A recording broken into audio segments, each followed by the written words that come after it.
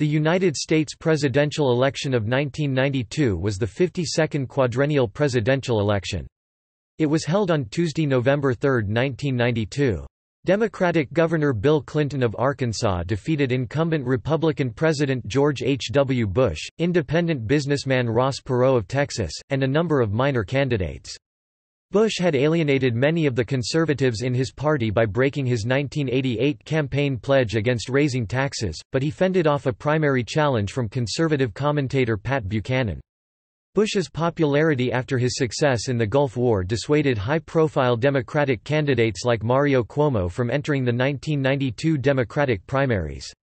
Clinton, a leader of the centrist Democratic Leadership Council, established himself as the front-runner for the Democratic nomination by sweeping the Super Tuesday primaries. He defeated former and future Governor of California Jerry Brown, former Massachusetts Senator Paul Tsongas, and other candidates to win his party's nomination, and chose Senator Al Gore as his running mate. Billionaire Ross Perot launched an independent campaign, emphasizing his opposition to the North American Free Trade Agreement and his plan to reduce the national debt. The economy was in recession and Bush's greatest strength, foreign policy, was regarded as much less important following the dissolution of the Soviet Union and the end of the Cold War and the relatively peaceful climate in the Middle East after the Gulf War. Perot led in several polls taken in June 1992, but severely damaged his candidacy by temporarily dropping out of the race in July. The Bush campaign criticized Clinton's character and emphasized Bush's foreign policy successes, while Clinton focused on the economy. Clinton won a plurality in the popular vote and a majority of the electoral vote, breaking a streak of 3 straight Republican victories. Clinton swept the northeastern United States, marking the start of Democratic dominance in the region in presidential elections, while also performing well in the Midwest and the West. Along with Jimmy Carter and Gerald Ford, Bush is one of 3 incumbent presidents since World War II to be defeated in the general election. Perot won 18.9% of the popular vote, the highest share of the vote won by a candidate outside of the 2 major parties since 1912. Although he failed to win any electoral votes, Perot found support in every state, and Clinton's home state of Arkansas was the lone state to give a majority of its vote to any candidate.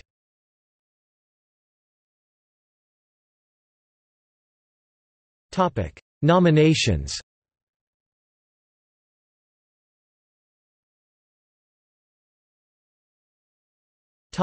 Republican Party nomination.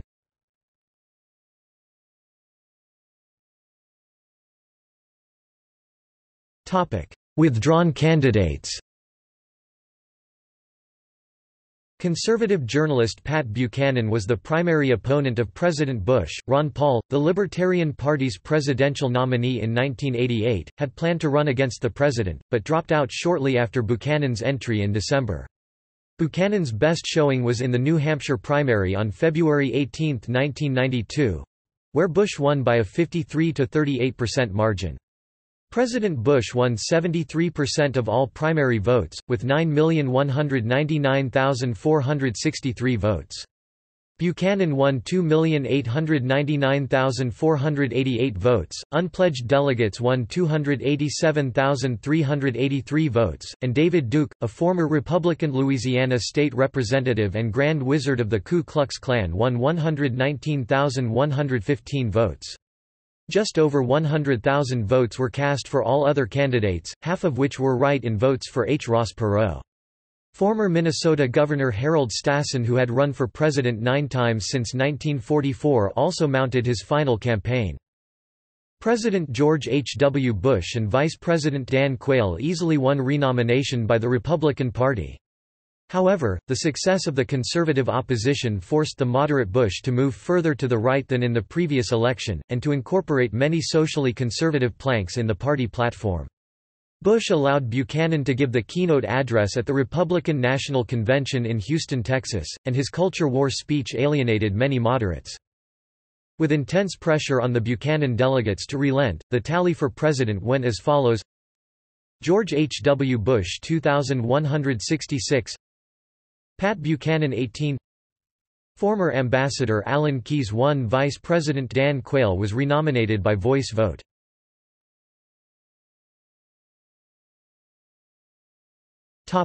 Democratic Party nomination.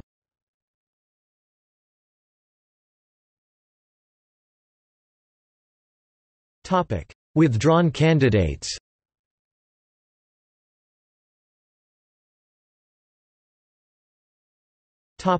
Overview. After the successful performance by U.S. and coalition forces in the Persian Gulf War, President George H. W. Bush's approval ratings were 89%. His re-election was considered very likely. As a result, several high-profile candidates, such as Mario Cuomo and Jesse Jackson, refused to seek the Democratic nomination. In addition, Senator Al Gore refused to seek the nomination due to the fact his son was struck by a car and was undergoing extensive surgery as well as physical therapy. However, Tom Harkin, Paul Tsongas, Jerry Brown, Bob Kerrey, Douglas Wilder and Bill Clinton chose to run as candidates. U.S. Senator Tom Harkin, Iowa, ran as a populist liberal with labor union support. Former U.S. Senator Paul Tsongas, Massachusetts, highlighted his political independence and fiscal conservatism. Former California Governor Jerry Brown, who had run for the Democratic nomination in 1976 and 1980 while he was still governor, declared a significant reform agenda, including congressional term limits, campaign finance reform, and the adoption of a flat income tax. Nebraska Senator Bob Kerrey was an attractive candidate based on his business and military background, but made several gaffes on the campaign trail. Arkansas Governor Bill Clinton positioned himself as a centrist, or New Democrat. He was still relatively unknown nationally before the primary season. That quickly changed, however, when a woman named Jennifer Flowers appeared in the press to reveal allegations of an affair. Clinton rebutted the story by appearing on 60 Minutes with his wife, Hillary Clinton. The primary season began with U.S. Senator Tom Harkin winning his native Iowa as expected. Paul Tsongas of Massachusetts won the New Hampshire primary on February 18, but Clinton's second-place finish, helped by his speech labeling himself, "the comeback kid," energized his campaign. Jerry Brown won the Maine caucus and Bob Kerrey won South Dakota. Clinton won his first primary in Georgia. Tsongas won the Utah and Maryland primaries and a caucus in Washington. Harkin won caucuses in Idaho and Minnesota while Jerry Brown won Colorado. Bob Kerrey dropped out 2 days later. Clinton won the South Carolina and Wyoming primaries and Tsongas won Arizona. Harkin dropped out. Jerry Brown won the Nevada caucus. Clinton swept nearly all of the Super Tuesday primaries on March 10, making him the solid front-runner. Clinton won the Michigan and Illinois primaries. Tsongas dropped out after finishing third in Michigan. Jerry Brown, however, began to pick up steam, aided by using a 1-800 number to receive funding from small donors. Brown scored surprising wins in Connecticut, Vermont and Alaska. As the race moved to the primaries in New York and Wisconsin, Brown had taken the lead in polls in both states. Then he made a serious gaffe by announcing to an audience of New York City's Jewish community that, if nominated, he would consider Reverend Jesse Jackson as a vice presidential candidate. Clinton won dramatically in New York 41% to 26% and closely in Wisconsin 37% to 34%. Clinton then proceeded to win a long streak of primaries leading up to Jerry Brown's home state of California. Clinton won this primary 48% to 41% and secured the delegates needed to clinch the nomination. The convention met in New York, and the official tally was Bill Clinton 3,372, Jerry Brown 596, Paul Tsongas 289, Robert P. Casey 10, Pat Schroeder 5, Larry Agron 3, Al Gore 1. Clinton chose U.S. Senator Al Gore D. Tennessee to be his running mate on July 9, 1992. Choosing fellow Southerner Gore went against the popular strategy of balancing a Southern candidate with a Northern partner. Gore did serve to balance the ticket in other ways, as he was perceived as strong on family values and environmental issues, while Clinton was not. Also, Gore's similarities to Clinton allowed him to push some of his key campaign themes, such as centrism and generational change.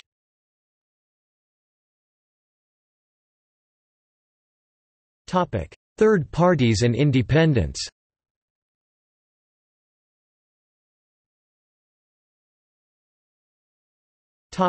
Ross Perot's candidacy. The public's concern about the federal budget deficit and fears of professional politicians allowed the independent candidacy of billionaire Texan Ross Perot to explode on the scene in dramatic fashion. At one point Perot was leading the major party candidates in the polls. Perot crusaded against the North American Free Trade Agreement (NAFTA) and internal and external national debt, tapping into voters' potential fear of the deficit. His volunteers succeeded in collecting enough signatures to get his name on the ballot in all 50 states. In June, Perot led the national public opinion polls with support from 39% of the voters versus 31% for Bush and 25% for Clinton. Perot severely damaged his credibility by dropping out of the presidential contest in July and remaining out of the race for several weeks before re-entering.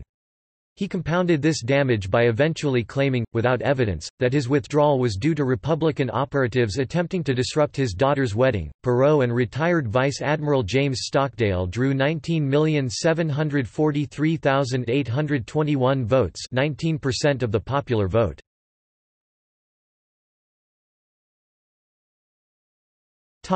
Libertarian Party nomination.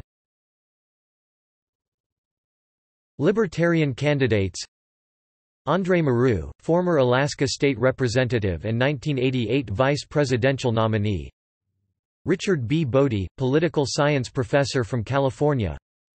The 6th Libertarian Party National Convention was held in Chicago, Illinois. There, the Libertarian Party nominated André Marrou, former Alaska State Representative and the party's 1988 vice presidential candidate, for president. Nancy Lord was his running mate. Marrou and Lord drew 291,627 votes, 0.28% of the popular vote.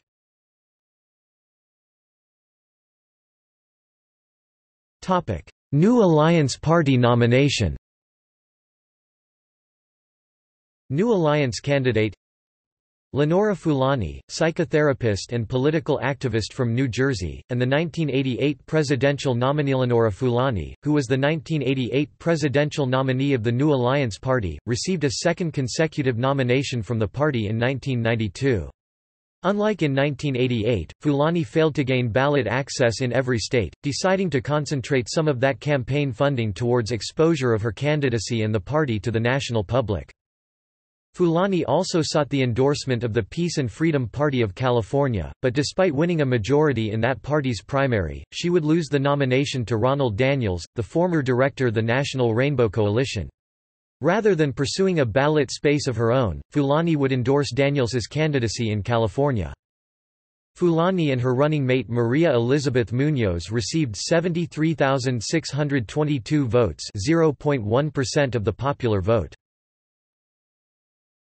Natural Law Party nomination. Natural Law candidate: the newly formed Natural Law Party nominated scientist and researcher John Hagelin for president and Mike Tompkins for vice president.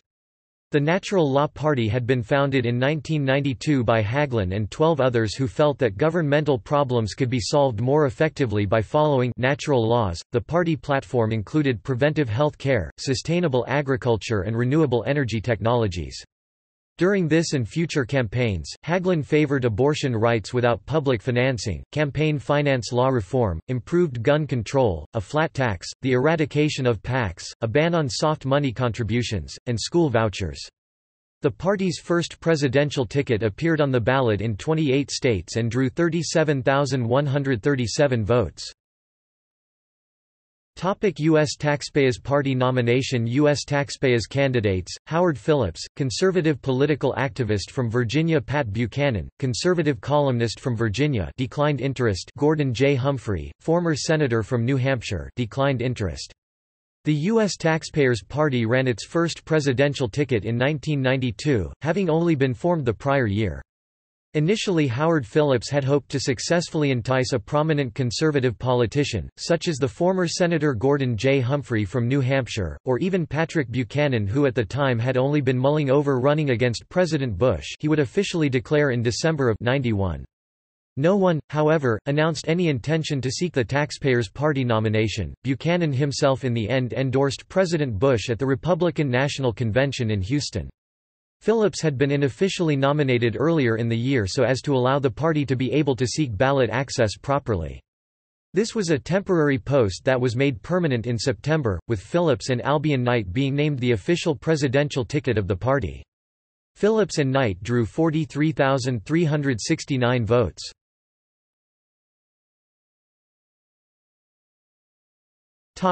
Populist Party nomination. Populist candidate Beau Gritz, former United States Army Special Forces officer and Vietnam veteran. Former United States Army Special Forces officer and Vietnam veteran Beau Gritz was the nominee of the Populist Party, facing virtually no opposition. Under the campaign slogan, "God, Guns and Grits," and publishing his political manifesto, "The Bill of Grits," playing on his last name rhyming with "rights," he called for staunch opposition to what he called global government and the New World Order, ending all foreign aid, abolishing federal income tax, and abolishing the Federal Reserve System. During the campaign, Gritz openly proclaimed the United States to be a Christian nation, stating that the country's legal statutes should reflect unashamed acceptance of Almighty God and His laws.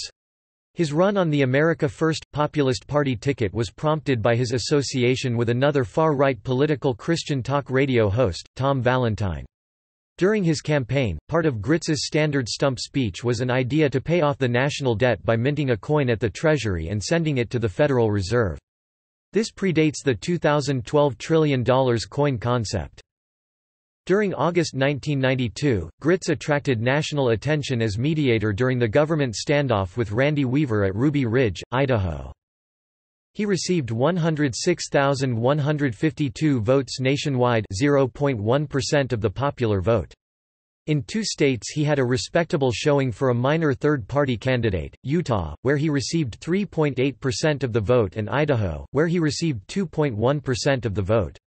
In some counties, his support topped 10%, and in Franklin County, Idaho, was only a few votes away from pushing Bill Clinton into 4th place in the county. Lyndon LaRouche's candidacy. While officially running for the Democratic presidential nomination, Lyndon LaRouche also decided to run as an independent in the general election, standing as the National Economic Recovery candidate. LaRouche was in jail at the time, having been convicted of conspiracy to commit mail fraud in December 1988. It was only the second time in history that the presidency was sought from a prison cell after Socialist Party candidate Eugene V. Debs, while imprisoned for his opposition to U.S. involvement in World War I, ran in 1920. His running mate was James Bevel, a civil rights activist who had represented the LaRouche movement in its pursuit of the Franklin child prostitution ring allegations. In addition to the displayed states, LaRouche had nearly made the ballot in the states of New York and Mississippi.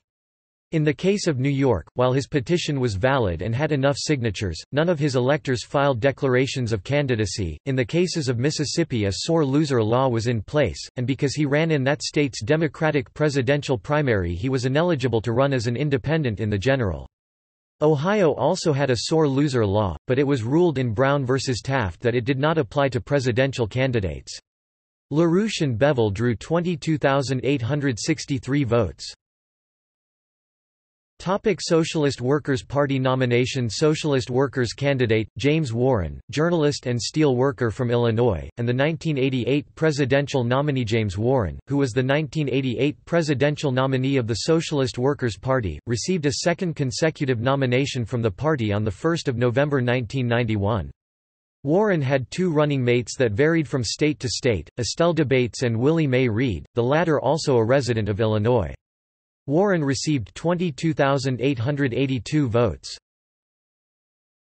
Ron Daniels candidacy. Ronald Daniels, former director of the National Rainbow Coalition. Ronald Daniels was the former executive director for the Center for Constitutional Rights, the former director of the National Rainbow Coalition, and worked on both of Jesse Jackson's campaigns for the Democratic presidential nomination. Asiba Tupahash, a Native American activist from New York, was his running mate. Though running an independent campaign under the label Campaign for a Better Tomorrow, Daniels was endorsed by a number of third parties across the states, most notably the Peace and Freedom Party of California, though he had lost that party's presidential primary to Lenora Fulani, the nominee of the New Alliance Party. The delegates at its convention voted in favor of his candidacy 110 to 91, the only time it has ever nominated someone other than the winner of the primary. Daniels and Tupachake drew 27,396 votes.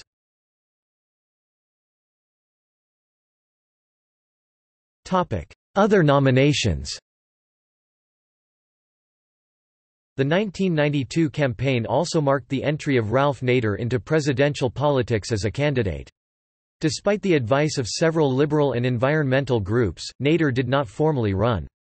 Rather, he tried to make an impact in the New Hampshire primaries, urging members of both parties to write in his name. As a result, several thousand Democrats and Republicans wrote in Nader's name. Despite supporting mostly liberal legislation during his career as a consumer advocate, Nader received more votes from Republicans than Democrats. The Workers' League nominated Helen Halyard for president. She was the party's nominee for vice president in 1984 and 1988. Fred Mazelis was nominated for vice president. Halyard and Mazelis drew 3,050 votes. Ballot access, Michigan, New Jersey 33 electoral. John Yiamuyanis, a major opponent of water fluoridation, ran as an independent under the label, "Take Back America." Alan C. McCone was his running mate. Yiamuyanis and McCone drew 2,199 votes. Ballot access, Arkansas, Iowa, Louisiana, Tennessee 33 electoral. The Socialist Party nominated J. Quinn Brisbane for president and Barbara Garson for vice president. Brisbane and Garson drew 2,909 votes. Ballot access, D.C., Tennessee, Utah, Wisconsin 30 electoral. The Grassroots Party nominated Jack Herrera, a noted cannabis activist for president, and Derek Grimmer for vice president. Herrera and Grimmer drew 3,875 votes. Ballot access, Iowa, Minnesota, Wisconsin 28 electoral. The Prohibition Party nominated Earl Dodge, the party's chairman, for president and George Ormsby for vice president. Dodge and Ormsby drew 935 votes. Ballot access, Arkansas, New Mexico, Tennessee 22 electoral. Drew Bradford was an independent candidate for the presidency, he did not have a running mate. Bradford drew 4,749 votes. Ballot access, New Jersey 15 electoral. Eugene R. Hem was an independent candidate for the presidency, running under the label, "The Third Party." His running mate was Joanne Rowland. Hem and Rowland drew 405 votes. Ballot access, Wisconsin 11 electoral. Delbert Ehlers was an independent candidate for the presidency. His running mate was Rick Wendt. Ehlers and Wendt drew 1,149 votes. Ballot access, Iowa 7 electoral. James Boren was an independent candidate for the presidency, running under the label, "Apathy." His running mate was Bill Weidman. Boren and Weidman drew 956 votes. Ballot access, Arkansas 6 electoral. Professor Isabel Masters was an independent candidate for the presidency, running under the label, "Looking Back." Her running mate was her son, Walter Ray Masters. Masters drew 327 votes. Ballot access, Arkansas 6 electoral. The American Party nominated Robert J. Smith for president and Doris Famer for vice president. However, for a time neither the Utah or South Carolina state parties would endorse the ticket. The American Party of South Carolina would ultimately endorse the candidacy of Howard Phillips, the nominee of the U.S. Taxpayers Party, while the American Party of Utah would decide to endorse Smith. Smith and Famer drew 291 votes. Ballot access, Utah 5 electoral. The Workers' World Party nominated Gloria La Riva for president and Larry Holmes for vice president. Initially the party had voted not to field a presidential candidate in 1992, but it was later found that the party would need to get at least 0.5% of the vote in New Mexico in order to maintain its ballot access in that state. La Riva and Holmes drew 181 votes. Ballot access, New Mexico 5 electoral.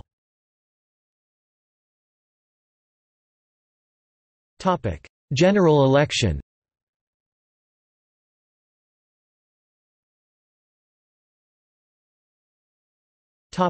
Campaign. After Bill Clinton secured the Democratic Party's nomination in the spring of 1992, polls showed Ross Perot leading the race, followed by President Bush and Clinton in third place after a grueling nomination process. Two-way trial heats between Bush and Clinton in early 1992 showed Bush in the lead, however. But as the economy continued to grow sour and the president's approval rating continued to slide, the Democrats began to rally around their nominee. On July 9, 1992, Clinton chose Tennessee Senator and former 1988 presidential candidate Al Gore to be his running mate.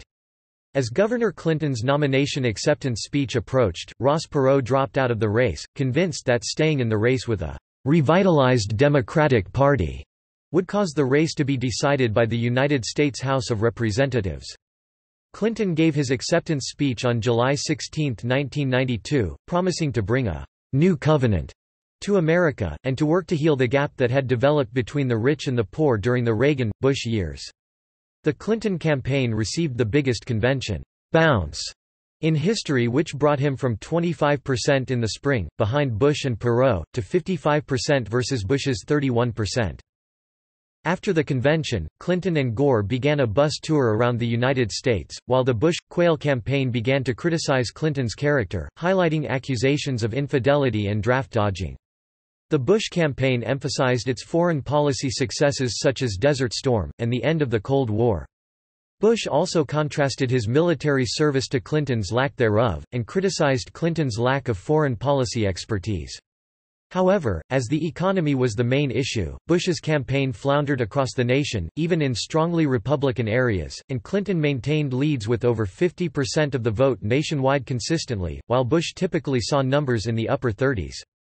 As Bush's economic edge had evaporated, his campaign looked to energize its socially conservative base at the 1992 Republican National Convention in Houston, Texas.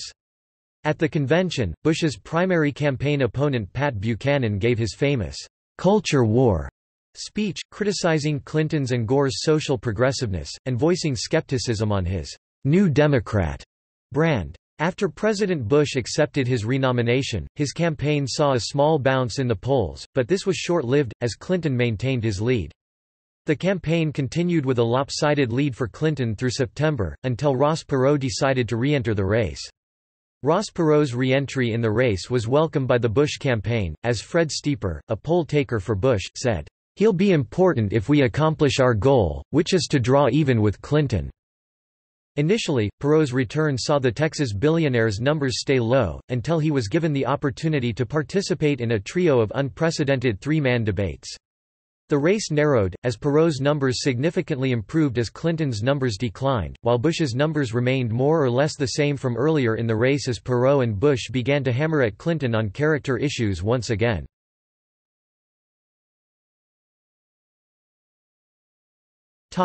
Character issues. Many character issues were raised during the campaign, including allegations that Clinton had dodged the draft during the Vietnam War, and had used marijuana, which Clinton claimed he had pretended to smoke, but didn't inhale. Bush also accused Clinton of meeting with communists on a trip to Russia he took as a student. Clinton was often accused of being a philanderer by political opponents.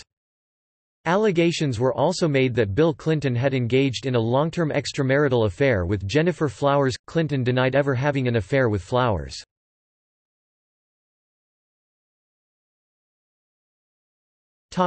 Results. On November 3, Bill Clinton won the election to serve as the 42nd President of the United States by a wide margin in the Electoral College, receiving 43% of the popular vote against Bush's 37.5% and Perot's 18.9%. It was the first time since 1968 that a candidate won the White House with under 50% of the popular vote. Only Washington, D.C. and Clinton's home state of Arkansas gave the majority of their votes to a single candidate in the entire country, the rest were won by pluralities of the vote. Even though Clinton roughly received 3.1 million more votes than Democratic nominee Michael Dukakis had 4 years earlier, the Democrats recorded a 2.6 percentage point decrease in their share of the popular vote compared to 1988 due to the higher turnout. His 43% share of the popular vote was the second lowest for any winning candidate in the 20th century after Woodrow Wilson in 1912, 41.8%. President Bush's 37.5% was the lowest percentage total for a sitting president seeking re-election since William Howard Taft, also in 1912, 23.2%. 1992 was, as the 1912 election was, a three-way race, that time between Taft, Woodrow Wilson, and Theodore Roosevelt. It was also the lowest percentage for a major party candidate since Alf Landon received 36.5% of the vote in 1936. Bush had a lower percentage of the popular vote than even Herbert Hoover, who was defeated in 1932, 39.7%. However, none of these races included a major third candidate. As of the 2016 election, Bush has been the last president voted out of office after one term, as Clinton, George W. Bush, and Barack Obama were all re-elected to second terms in office. Independent candidate Ross Perot received 19,741,065 with 18.9% of the popular vote. The billionaire used his own money to advertise extensively, and is the only third-party candidate ever allowed into the nationally televised presidential debates with both major party candidates. Independent John Anderson debated Republican Ronald Reagan in 1980, but without Democrat Jimmy Carter, who had refused to appear in a three-man debate. Speaking about the North American Free Trade Agreement, Perot described its effect on American jobs as causing a giant sucking sound. Perot was ahead in the polls for a period of almost 2 months, a feat not accomplished by an independent candidate in almost 100 years. Perot lost much of his support when he temporarily withdrew from the election, only to declare himself a candidate again soon after. This was also the most recent time that a third-party candidate won a county. Perot's almost 19% of the popular vote made him the most successful third-party presidential candidate in terms of popular vote since Theodore Roosevelt in the 1912 election. Also, his 19% of the popular vote was the highest ever percent of the popular vote for a candidate who did not win any electoral votes. Although he did not win any states, Perot managed to finish ahead of one of the two major party candidates in 2 states. In Maine, he received 30.44% of the vote to Bush's 30.39%. Clinton won Maine with 38.77%. In Utah, he collected 27.34% of the vote to Clinton's 24.65%. Bush won that state with 43.36%. The election was the most recent in which Georgia and Montana voted for the Democratic candidate, the last time the state of Florida backed the losing candidate, and the last time that Colorado voted Democratic until 2008. This was also the first time since Texas's admission to the Union in 1845 that a Democrat won the White House without winning the state, and the second time a Democrat won the White House without North Carolina. The first was 1844, and the second time since Florida's admission, also in 1845, that a Democrat won without winning the state. John F. Kennedy in 1960 was the first. Clinton was also the only Democrat at that point to win every electoral vote in the Northeast except for Lyndon Johnson in 1964. Every Democrat since Clinton has repeated this result, except for Al Gore, who narrowly lost New Hampshire in 2000, and Hillary Clinton, who lost Pennsylvania and Maine's 2nd congressional district in 2016. Also, this was the first time since 1964 that many states voted Democratic, such as California, Colorado, Illinois, Montana, Nevada, New Hampshire, New Jersey, New Mexico, and Vermont. The 168 electoral votes received by Bush, added to the 426 electoral votes he received in 1988, gave him the most total electoral votes received by any candidate who was elected to the office of president only once, 594.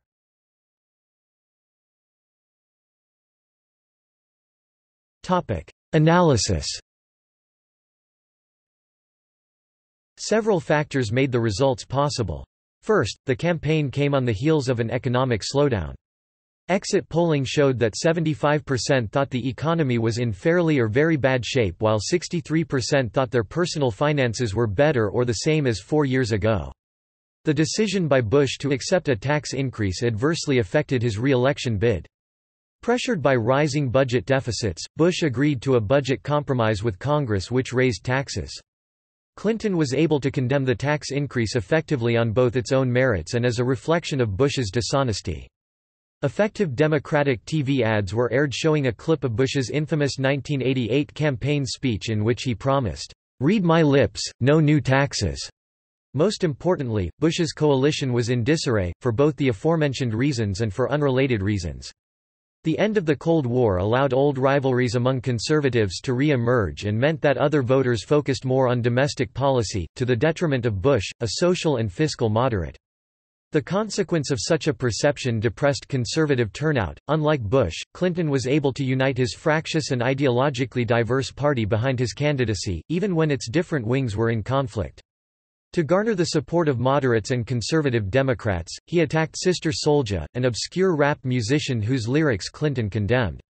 Furthermore, Clinton made clear his support of the death penalty and would later champion making school uniforms in public schools a requirement.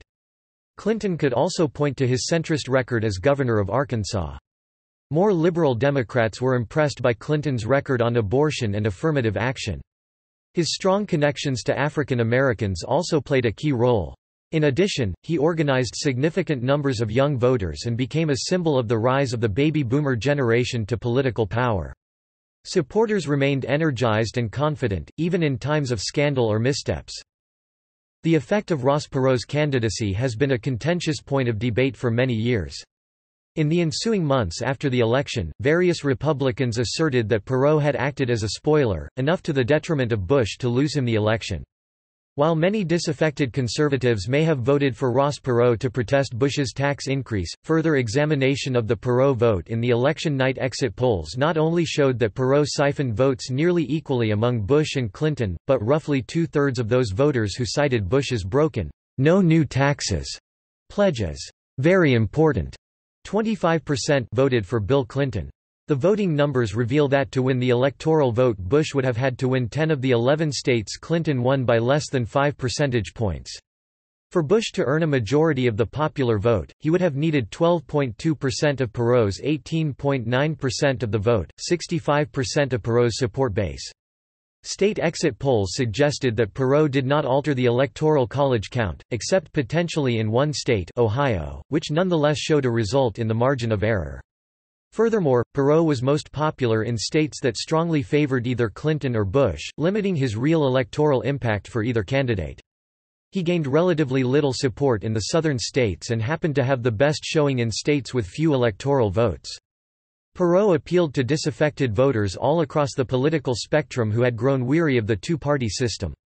NAFTA played a role in Perot's support, and Perot voters were relatively moderate on hot-button social issues. Clinton, Bush, and Perot did not focus on abortion during the campaign. Exit polls, however, showed that attitudes toward abortion significantly influenced the vote, as pro-choice Republicans defected from Bush.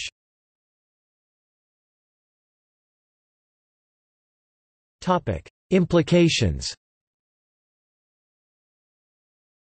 Clinton's election ended an era in which the Republican Party had controlled the White House for 12 consecutive years, and for 20 of the previous 24 years.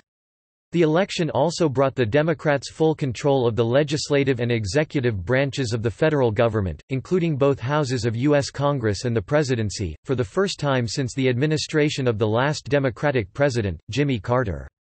This would not last for very long, however, as the Republicans won control of both the House and Senate in 1994. Re-elected in 1996, Clinton would become the first Democratic president since Franklin D. Roosevelt to serve 2 full terms in the White House. 1992 was arguably a realigning election. It made the Democratic Party dominant in presidential elections in the Northeast, the Great Lakes region until 2016, and the West Coast, where many states had previously either been swing states or Republican-leaning. Clinton picked up several states that went Republican in 1988, and which have remained in the Democratic column ever since: California, Connecticut, Delaware, Illinois, all of Maine, Maryland, New Jersey, and Vermont. Vermont, carried by Clinton, had been heavily Republican for generations prior to the election, voting for a Democrat only once in 1964. The state has been won by the Democratic nominee in every presidential election since. Bill Clinton narrowly defeated Bush in New Jersey by 2 points, which had voted for the Republican nominee all but twice since 1948. Clinton would later win the state in 1996 by 18 points. Like Vermont, Republicans have not won the state since. California, which had previously been a Republican stronghold from 1952 to 1988, was now solidly Democratic. Clinton, a lifelong Southerner, was able to carry several states in the South that the GOP had been winning for decades, but ultimately won only 4 of 11 former Confederate states. This reflected the final shift of the South to the Republican Party. This was also the last election where Colorado voted Democratic until 2008. The election was the last time that a member of either party won the presidency without winning Florida.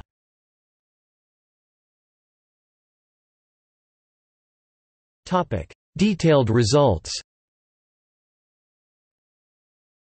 Source: Popular Vote, Leip, David. 1992 presidential election results. Dave Leip's Atlas of U.S. presidential elections. Retrieved August 7, 2005. Source: Electoral Vote. Electoral College box scores 1789 to 1996. National Archives and Records Administration. Retrieved August 7, 2005. Topic: Results by state.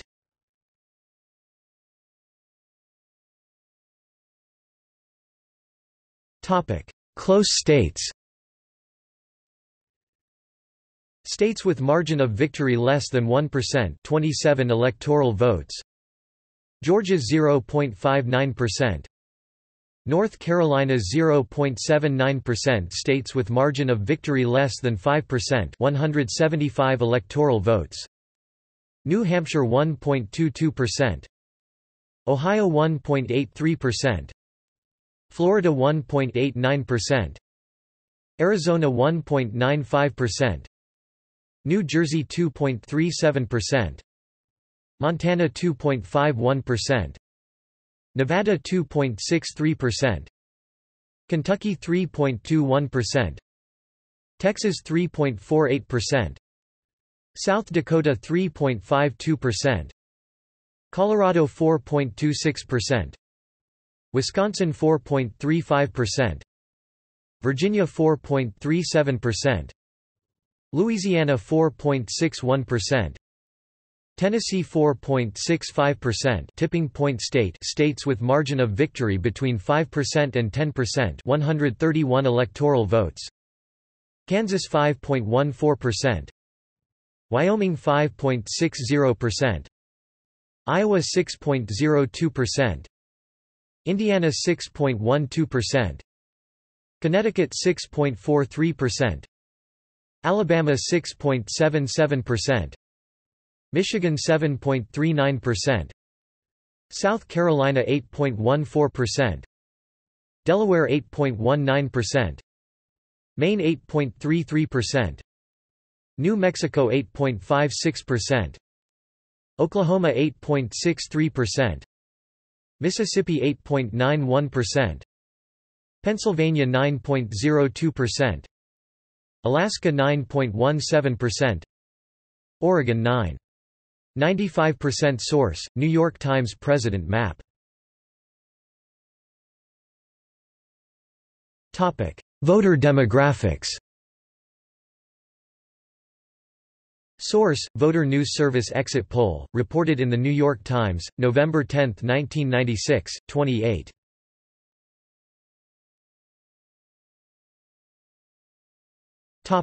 See also: Chicken George. Giant sucking sound. It's the economy, stupid. Read my lips, no new taxes. History of the United States 1991–present. United States gubernatorial elections, 1992. United States Senate elections, 1992.